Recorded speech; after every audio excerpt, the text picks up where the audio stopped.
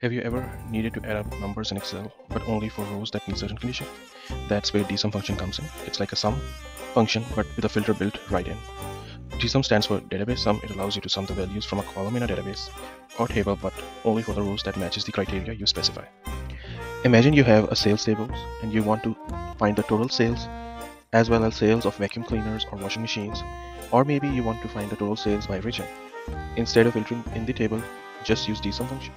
So for DSUM function, you start DSUM bracket start, and then you need to select the database. So this is the complete database, and then you need to select the field over here. We want a total sale, we select that, and then we need to tell the criteria. So region, sales, and product, we need to select all these three and just close the bracket. So it shows the total sales. But if you want to see total sales of washing machines, you type washing machine over here, and it shows the total sales of the washing machine. If you want to see washing machine in West region, so it will show you total sales of the washing machine in the West region. If you want to see total sales in the West region of washing machine by Liam, you just put Liam over here, and it shows that okay, this person has not sold any washing machine in the West region. But if you want to see in the South region, you can see that it sold 96,409.